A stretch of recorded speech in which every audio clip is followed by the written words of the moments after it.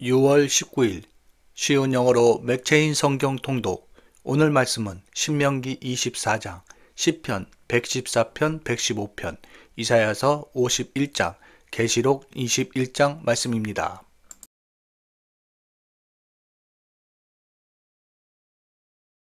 June 19th. Deuteronomy chapter 24. Suppose a man marries a woman, but later he decides he doesn't like her. He finds something shameful about her. So he gives her a letter of divorce and sends her away from his house. Then after she leaves his house she becomes another man's wife. But her second husband doesn't like her either. So he gives her a letter of divorce and sends her away from his house.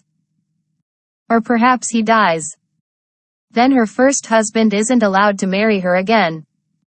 The Lord would hate that. When her first husband divorced her, she became unclean. Don't bring sin on the land the Lord your God is giving you as your own. Suppose a man has just married his wife. Then don't send him into battle. Don't give him any other duty either. He's free to stay home for 1 year. He needs time to make his new wife happy. Someone might borrow money from you and give you 2 millstones to keep until you are paid back. Don't keep them. Don't even keep the upper one. That person needs both millstones to make a living. Suppose someone is caught kidnapping another Israelite, and they sell or treat that person as a slave. Then the kidnapper must die. Get rid of that evil person. What about skin diseases? Be very careful to do exactly what the priests, who are Levites, tell you to do. You must be careful to obey the commands I've given them. Remember what the Lord your God did to Miriam on your way out of Egypt. Suppose your neighbor borrows something from you, and he offers you something to keep until you get paid back. Then don't go into their house to get it. Stay outside. Let the neighbor bring it out to you. The neighbor might be poor. You might be given their coat to keep until you get paid back. Don't go to sleep while you still have it. Return it before the sun goes down. They need it to sleep in and will thank you for returning it. The Lord your God will see it and know that you have done the right thing. Don't take advantage of any hired worker who is poor and needy. That applies to your own people. It also applies to outsiders living in one of your towns. Give them their pay every day. They are poor and are counting on it. If you don't pay them, they might cry out to the Lord against you. Then you will be guilty of committing a sin. Parents must not be put to death because of what their children do. And children must not be put to death because of what their parents do. People must die because of their own sins. Do what is right and fair for outsiders and for children whose fathers have died. Suppose a widow borrows something from you, and she offers to give you her coat until she pays you back. Don't take it. Remember that you were slaves in Egypt. Remember that the Lord your God set you free from there. That's why I'm commanding you to do those things. When you are gathering crops in your field, you might leave some grain behind by mistake. Don't go back to get it. Leave it behind for outsiders and widows. Leave it for children whose fathers have died. Then the Lord your God will bless you in everything you do. When you knock olives off your trees, don't go back over the branches a second time. Leave what remains for outsiders and widows.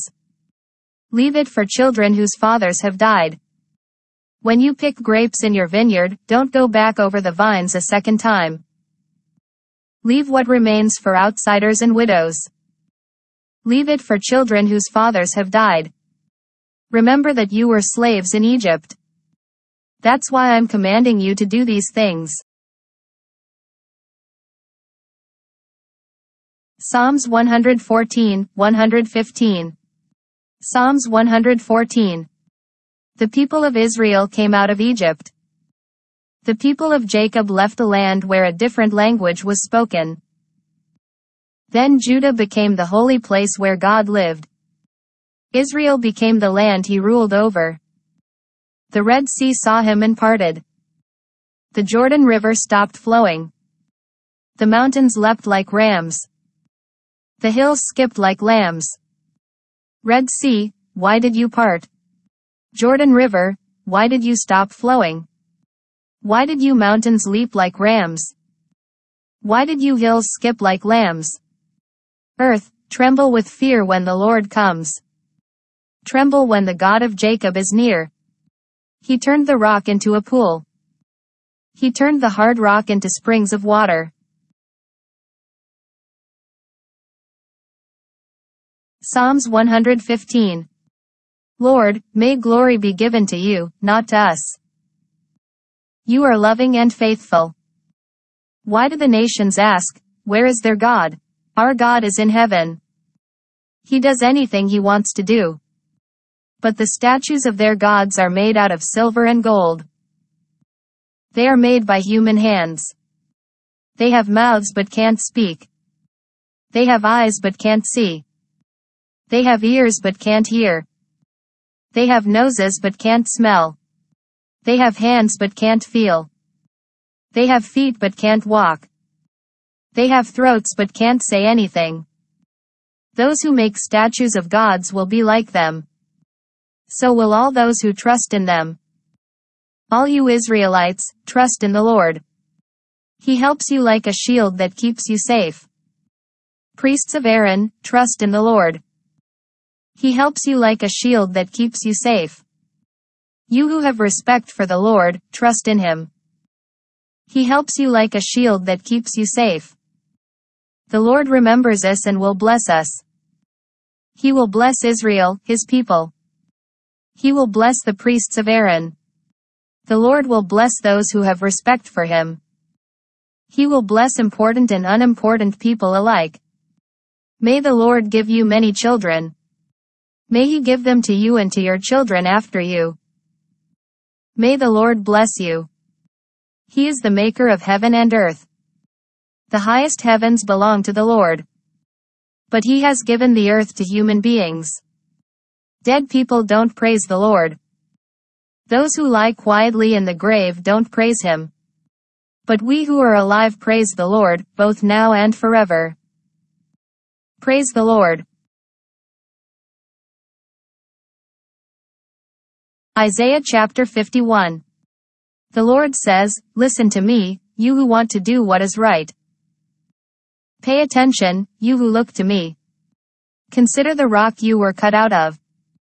Think about the rock pit you were dug from. Consider Abraham. He is the father of your people.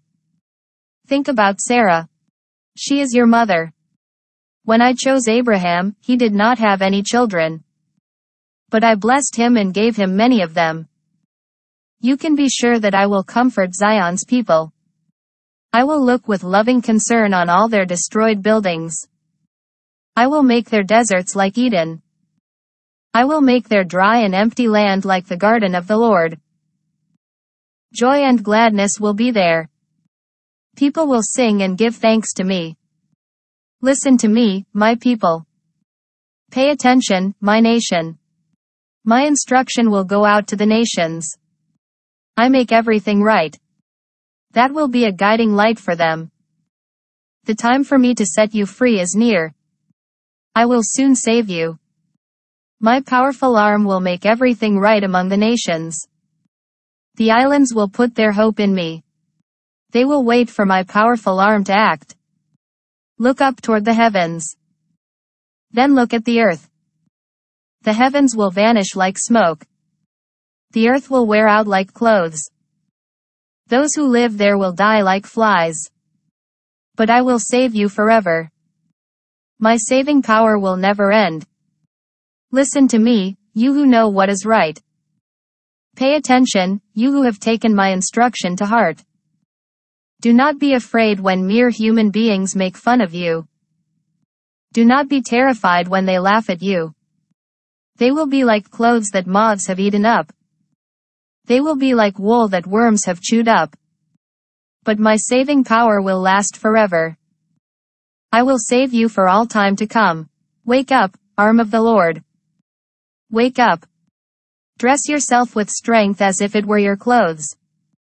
Wake up, just as you did in the past. Wake up, as you did long ago. Didn't you cut Rahab to pieces? Didn't you stab that sea monster to death? Didn't you dry up the Red Sea? Didn't you dry up those deep waters? You made a road on the bottom of that sea. Then those who were set free went across. Those the Lord has saved will return to their land. They will sing as they enter the city of Zion. Joy that lasts forever will be like beautiful crowns on their heads. They will be filled with gladness and joy. Sorrow and sighing will be gone. The Lord says to his people, I comfort you because of who I am. Why are you afraid of mere human beings? They are like grass that dries up. How can you forget me? I made you. I stretch out the heavens. I lay the foundations of the earth. Why are you terrified every day? Is it because those who are angry with you are crushing you? Is it because they are trying to destroy you? Their anger can't harm you anymore. You prisoners who are so afraid will soon be set free. You will not die in your prison cells. You will not go without food. I am the Lord your God. I stir up the ocean. I make its waves roar. My name is the Lord who rules over all. I have put my words in your mouth. I have kept you safe in the palm of my hand. I set the heavens in place. I laid the foundations of the earth. I say to Zion, you are my people. Wake up, Jerusalem. Wake up. Get up. The Lord has handed you the cup of his great anger. And you have drunk from it. That cup makes people unsteady on their feet. And you have drunk from it to the very last drop. Among all the children who were born to you there was none to guide you. Among all the children you brought up there was none to lead you by the hand. Nothing but trouble has come to you. You have been wiped out and destroyed. And you have suffered hunger and war. No one feels sorry for you. No one can comfort you. Your children have fainted. They lie helpless at every street corner. They are like antelope that have been caught in a net. They have felt the full force of the Lord's great anger. Jerusalem, your God had to warn them strongly. So listen to me, you suffering people of Jerusalem. You have been made drunk, but not by drinking wine. Your Lord and King speaks. He is your God. He stands up for his people. He says, I have taken from you the cup of my great anger. It made you unsteady on your feet. But you will never drink from that cup again. Instead, I will give it to those who made you suffer. They said to you, fall down flat on the ground. Then we can walk all over you. And that is exactly what you did. You made your back like a street to be walked on.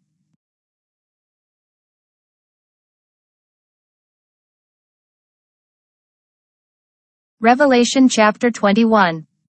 I saw a new heaven and a new earth. Isaiah chapter 65 verse 17, the first heaven and the first earth were completely gone. There was no longer any sea. I saw the holy city, the New Jerusalem. It was coming down out of heaven from God. It was prepared like a bride beautifully dressed for her husband. I heard a loud voice from the throne. It said, look. God now makes his home with the people. He will live with them. They will be his people. And God himself will be with them and be their God. He will wipe away every tear from their eyes. There will be no more death. Isaiah chapter 25 verse 8, and there will be no more sadness. There will be no more crying or pain. Things are no longer the way they used to be. He who was sitting on the throne said, I am making everything new. Then he said, write this down. You can trust these words. They are true. He said to me, it is done. I am the Alpha and the Omega, the beginning and the end. I will give water to anyone who is thirsty. The water will come from the spring of the water of life. It doesn't cost anything. Those who have victory will receive all this from me. I will be their God, and they will be my children. But others will be thrown into the lake of fire that burns with sulfur. Those who are afraid and those who do not believe will be there. Murderers and those who make themselves impure will join them. Those who commit sexual sins and those who practice witchcraft will go there. Those who worship statues of gods and all who tell lies will be there too. The lake of fire is the second death. One of the 7 angels who had the 7 bowls came and spoke to me. The bowls were filled with the 7 last plagues. The angel said, Come. I will show you the bride, the wife of the Lamb. Then he carried me away in a vision. The Spirit took me to a huge, high mountain. He showed me Jerusalem, the holy city. It was coming down out of heaven from God. It shone with the glory of God. It gleamed like a very valuable jewel. It was like a jasper, as clear as crystal. The city had a huge, high wall with 12 gates. 12 angels were at the gates, one at each of them. On the gates were written the names of the 12 tribes of Israel. There were 3 gates on the east and 3 on the north. There were 3 gates on the south and 3 on the west. The wall of the city had 12 foundations. Written on them were the names of the 12 apostles of the Lamb. The angel who talked with me had a gold measuring rod. He used it to measure the city, its gates and its walls. The city was laid out like a square. It was as long as it was wide. The angel measured the city with the rod. It was 1,400 miles long. It was as wide and high as it was long. The angel measured the wall as human beings measure things. It was 200 feet thick. The wall was made out of jasper. The city was made out of pure gold, as pure as glass. The foundations of the city walls were decorated with every kind of jewel. The first foundation was made out of jasper. The second was made out of sapphire. The third was made out of agate. The fourth was made out of emerald. The fifth was made out of onyx. The sixth was made out of ruby. The seventh was made out of chrysolite. The eighth was made out of beryl. The ninth was made out of topaz. The 10th was made out of turquoise. The 11th was made out of jacinth. The 12th was made out of amethyst. The 12 gates were made from 12 pearls. Each gate was made out of a single pearl. The main street of the city was made out of gold. It was gold as pure as glass that people can see through clearly. I didn't see a temple in the city. That's because the Lamb and the Lord God who rules over all are its temple. The city does not need the sun or moon to shine on it. God's glory is its light, and the Lamb is its lamp. The nations will walk by the light of the city. The kings of the world will bring their glory into it. Its gates will never be shut, because there will be no night there. The glory and honor of the nations will be brought into it. Only what is pure will enter the city. No one who causes people to believe lies will enter it. No one who does shameful things will enter it either. Only those whose names are written in the Lamb's book of life will enter the city.